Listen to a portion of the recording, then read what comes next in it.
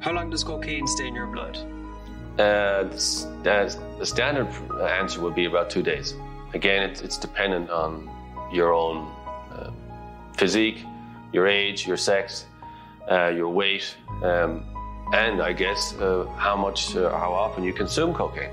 The more often you consume it, it will stay there for about 2 days. But if you are an infrequent user of it, it could be there for 2 or 3 days, but on average, 2 days.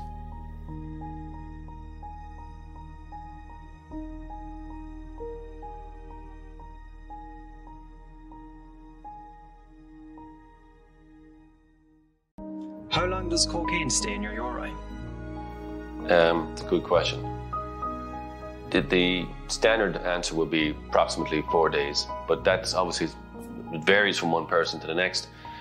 We're all different, but generally speaking, I think most medical professionals would say, respected medical professionals, would acknowledge that cocaine does stay in your urine for up to 4 days. Beyond that, then it starts to deconstruct and pass through, but it will be there 4 days after you've consumed it.